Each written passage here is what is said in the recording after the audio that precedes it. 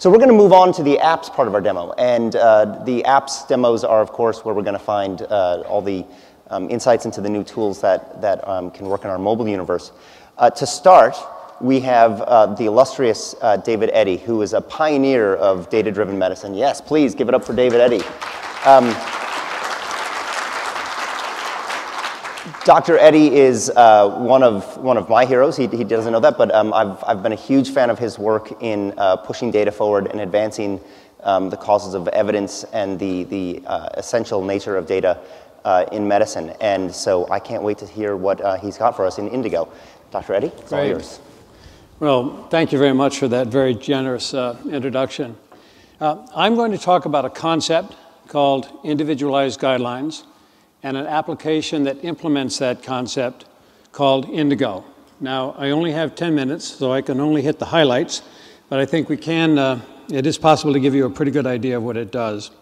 First, let's begin with the problem that we're trying to address. We know that the cost and quality of healthcare are largely determined by physician and patient decisions, which in turn are largely determined by guidelines. Unfortunately, current guidelines, as they're currently designed by national organizations and so forth, are rather clunky. Perhaps choose a better term for that, but some of the issues are that they've been designed for groups of people or populations rather than individuals. They're designed one risk factor at a time. So for example, there is a blood pressure guideline, and there is a cholesterol guideline, and there's a different glucose guideline.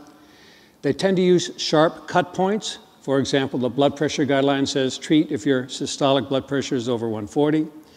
They don't carry any information about the effects on health outcomes. They're designed to reach targets, treatment targets, and address processes, but they don't tell you about health outcomes, which means that physicians and patients don't have the information they need to make informed decisions.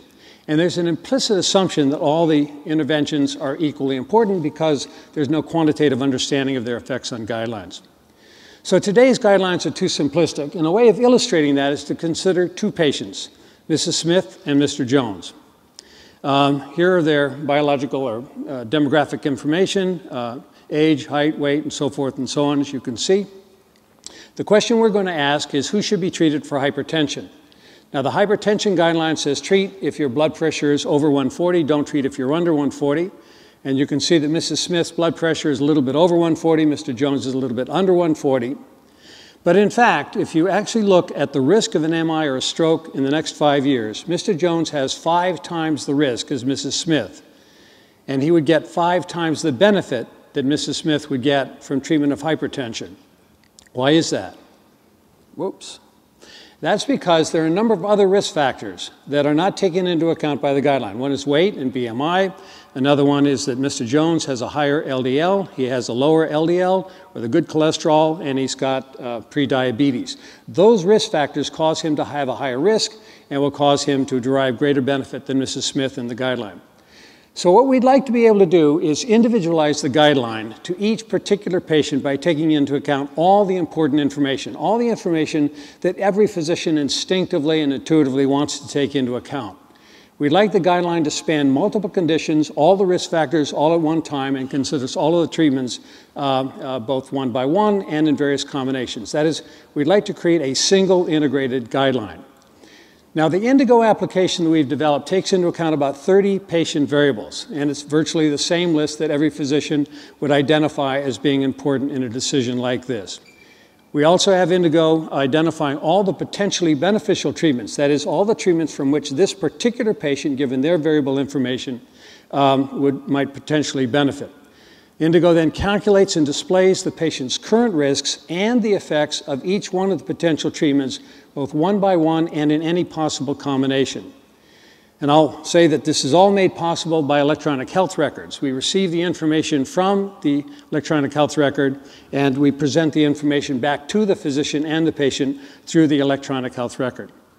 Now, IndiGo, this application is based on the Archimedes Model, and I've been asked to tell you a little bit about that. It spans multiple diseases, so it's not as though we have one model of diabetes and another model of colon cancer, but they're all together in the same model because that's important for representing comorbidities and things like that realistically. It is physiologically and clinically realistic to the extent permitted by the data, so we try to represent pathways. We treat biological variables as though they're continuous, time is continuous, and so forth. We also include care processes, behaviors, utilization costs, and all the other things that administrative decision makers, as well as physicians, find to be important. The model is built from and validated against publicly available data, and this is another pitch for data. We rely very heavily on data sets like NHANES, National Hospital Discharge Survey, and so forth.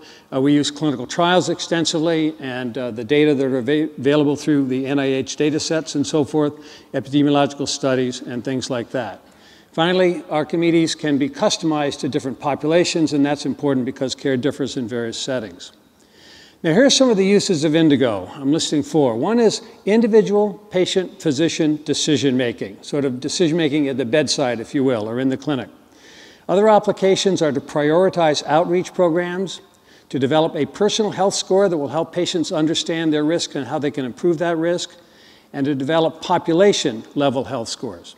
Today, I'm going to talk about the first of these applications. Let's now switch to the application. It's a little bit difficult to see. Let me orient you to this chart. First of all, this is a chart that applies to a particular patient. There are a number of charts in the IndiGo application. Some apply to populations, some provide other tools, but I'm just going to focus on the main one that physicians and patients use together. So the idea is that when a physician sees a patient, when a patient sees a physician, the patient and physician will look together at the computer screen. Perhaps the patient will slide their chair around, the physician will swing the computer around, but they'll look at this chart together. Over here on the left, we have the basic demographic information that every electronic health record has. But we also have a lot of important quantitative information that is not available in a standard electronic health record. So I'm finding it a little bit difficult to see. Well, let me tell you about these various bars. On the vertical axis is the risk of a heart attack or stroke in the coming 5 years. This bar is the patient's current risk. This bar is the patient's current risk, given the current treatments they have and their biomarkers and so forth. This represents the risk of an otherwise healthy patient, person in the top 10 percentile. This bar represents the risk that the patient would have if they stopped taking medications that they're currently on. So that's a powerful motivator for them to continue to take treatments. These bars represent potential treatments that this patient might benefit from. And this bar, the blue bar, right, represents the risk that would occur if the patient took various treatments. So the physician and patient can click on these bars and decide which treatments that the patient wants to consider in various combinations and so forth, and it changes the patient's current risk. So the physician and patient can see this information, and it turns out to be a very powerful motivator for the patient. This has been evaluated independently by the Care Management Institute at Kaiser Permanente. There was very high physician acceptance. Their quote was, "All doctors agreed it helped them make the best decisions." Patients also really loved it. There were lots and lots of comments like this. It was really impressive, the tools and the outcomes and how it could show what's going on in my life. It made an impact. For me, it was more like the doctor wants us to be a participant and so forth. What seems to make the difference is the quantitative information. That is moving from just saying, you should lose weight, to saying, if you do lose weight, this is what will happen to you, and this is how your risk will go down. The evaluation showed that this information greatly increased patient adherence. There was a 6-fold increase in use of statin prescriptions, for example, in patients who were candidates for statins when they were shown the numbers. That led to a 13% reduction in 5-year CVD risk compared to an electronic health record and the decision support tools that were already in the EHR. So it's not IndiGo versus nothing, it's IndiGo on top of an EHR. And that changed health outcomes. For every 1 million members, there were about 1,400 heart attacks and strokes averted annually. It also reduced hospitalization, and that led to a savings in cost on the order of $100 million. Adoption has been very good. It's been picked up by 3 regions in Kaiser Permanente. 2 beacon communities are using it. An ACO pioneer is using it. There are 7 others where it's already being implemented, and there are more than 15 others who are in discussion about adopting it. Well, that was the individual patient-physician decision-making application of IndiGo. This afternoon at the ACO breakout session, I'll be talking about these other applications, that is, how you can use this tool to prioritize outreach programs, develop a personal health score, and develop a population-level health score. Thank you very much.